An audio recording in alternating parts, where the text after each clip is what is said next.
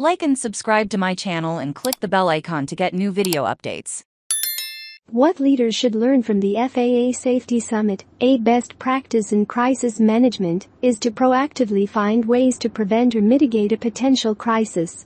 The Federal Aviation Administration appeared to have embraced this best practice yesterday at its first safety summit in 14 years. The headline-grabbing event can serve as a model for business leaders on the steps they should take to reduce the risk of a crisis in their businesses and organizations. The FAA Safety Summit was marked by the recent spate of near misses on the runways at several airports in the United States. Initial information indicates that more errors than usual are occurring throughout the system, on runways, at gates while planes are backing up, in control towers and on flight decks, Buttigieg said at a Federal Aviation Administration Safety Summit.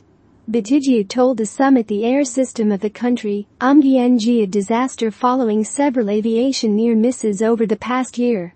We can't wait for the next disaster event if we can see the warning signs today, reported NBC News. The FAA said it is looking at opportunities to address areas where the existing safety system could be tightened, including looking for new technology to warn air traffic controllers when planes and other vehicles are on a collision course with runways and, according to CNN Runways, the FAA has called on the industry to help identify technologies that could augment existing surface surveillance device capabilities and deploy this technology at all airports with air traffic control services. The agency said.